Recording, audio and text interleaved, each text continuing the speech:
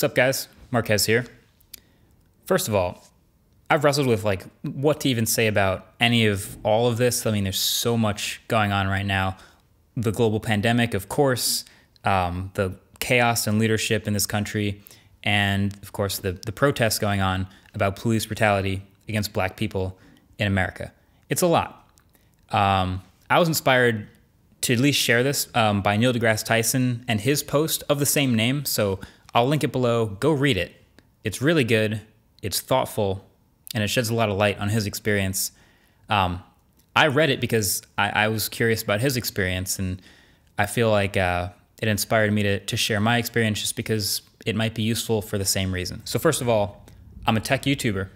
I make videos about tech. I've been doing this since I was 15 years old, so in the bedroom of my parents' house, and I've been lucky enough to be able to turn this thing that I love to do into a job. But of course, as I've done this, and as I've built this for the past decade plus, it's come with all sorts of unintentional consequences and new things that go with it, whether it's hiring decisions or management decisions or ethics questions, just a whole bunch of other things come with being able to make that your job. But also, if we just rewind the clock back before I even started any of this, before the videos and all that stuff, I've been lucky enough to have amazing parents that supported me and encouraged me to try new things and experiment to find the things I like, and then would support when I would latch onto things. And for me, none of these things started with anything to do with the color of my skin. It was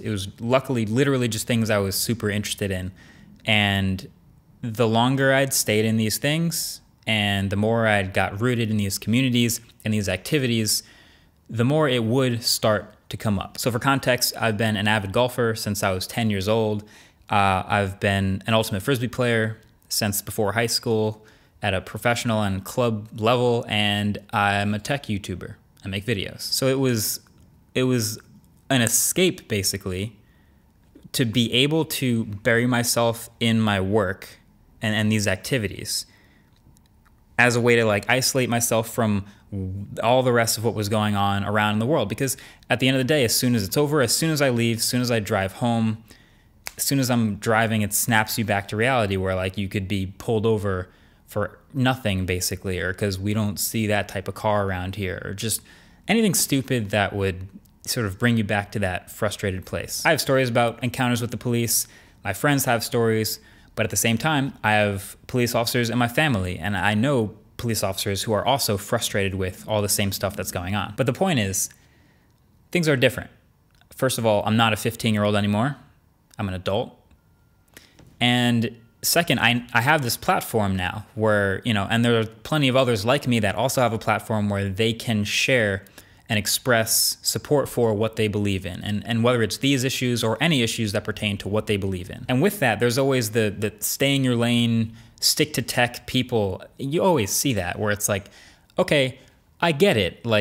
I always say, my first rule is when picking a role model, I have a very narrow definition of what I look up to someone for, and it's for what they're good at. So when I was playing golf, for example, I looked up to Tiger Woods, the golfer, and I looked up to Kobe Bryant, the competitor. But it gets to a certain point where silence, or just where we're not speaking up for the issues that are plaguing our community, feels worse. I'd rather speak up. But here's another point of reflection. So being able to bear myself in my work, as competitive as I am, trying to be the best at something or just get better at something, that by itself was almost enough of a distraction to forget that I am usually the only black person in the room. Almost enough, but not completely. You can probably imagine my parents as I'm growing up, they're learning oh, he likes golf? All right, sweet. And then finding these really nice, diverse golf camps. Renaissance Junior Golf, shout out to them. I loved going there every single time. Or learning, he likes ultimate Frisbee. All right, cool, great. The school has a team. And that by itself, I recognize, is a privilege in itself that not everybody has. But slowly, things change. And slowly you get to this place where at a high level, golf doesn't have much diversity.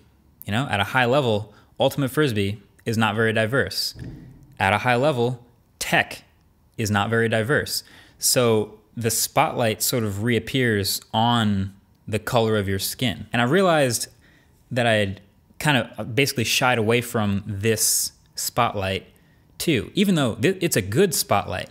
Like, I was proud of it, like, and it was something to wear with pride, but at the same time, it was like weirdly in the way where you could never just be one of the better frisbee players. You would be the good black frisbee player. Instead of just being one of the best black creators, I wanted to be one of the best creators, period. So it's just this weird conflicting place where you want to be proud of it, but also be able to be alongside it at the same time. You know, I remember like several instances where I would like accomplish a goal, or I'd make a high-end team and I was super proud of it, but then I'd like, that spotlight would appear again and I'd start to second guess that, where I'm like, did I make this team because I'm good enough? Or did I make this team because they, you know, have this platform and they want to take advantage of that? Or did I make this team because I'm black and they just wanted to make sure they have a black person, and I'm looking around like, well, they got one, but you know, suddenly I'm second guessing myself. Like, am I good enough to make this team? I don't know. But I think, at least for me, understanding that I put that mental hurdle in my own head, that's something worth sharing. That's not something everybody has to think about. But here's the bottom line. Here's the message. I posted something a couple days ago about how everyone uses their voice and their potential platform differently. Some people silently donate and work behind the scenes. Some people use their voice and their platform to inspire change. But I want to use this platform I have right now in this moment for two things.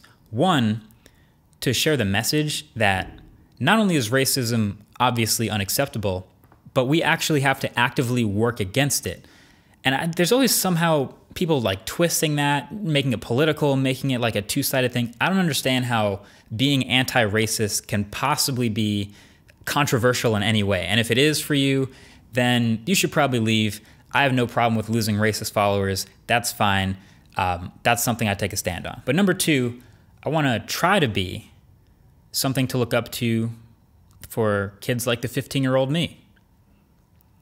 You know, to kids that want to be able to look at a high level of something and see someone that looks like them making the right choices and finding success. That's what I want to try to be. You know, I try not to ask for too much. Like, I've had people, really nice people, reaching out, like, you know, seeing what's going on in the world, like, what can I do to help, reaching out.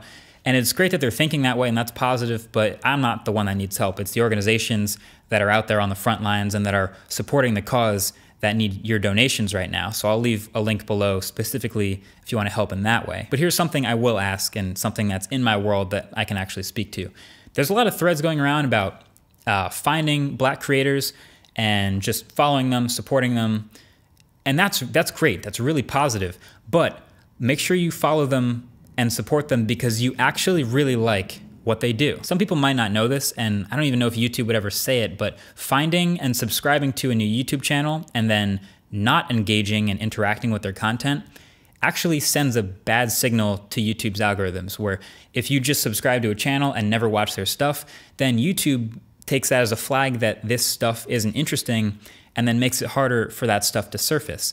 So, you know, flooding a channel with the numbers is a nice look, but it can actually bury that channel. So what I'm asking is find a diverse group of creators and actually get into it and enjoy what they're making, the actual creation itself and why they're a creator. That's the best part of it. I'm gonna link some of my favorites below.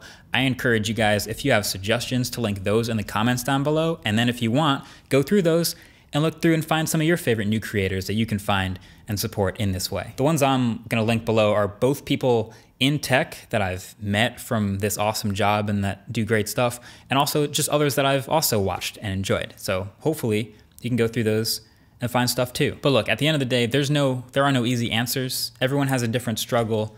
Everyone has different experiences. Hopefully my reflections can be useful to someone just looking to understand better. But just know that this whole social media thing can make it feel like a very now thing. Like it feels like a very 2020 thing, this very now thing. Maybe that's because of the short attention span of the internet, but this is an ongoing thing. This has been a thing, and this will continue to be a thing. We have to spread the message, we have to be responsible and use our voices, and we have to move the needle. Thanks for listening, and I'll catch you guys in the next tech video. Peace.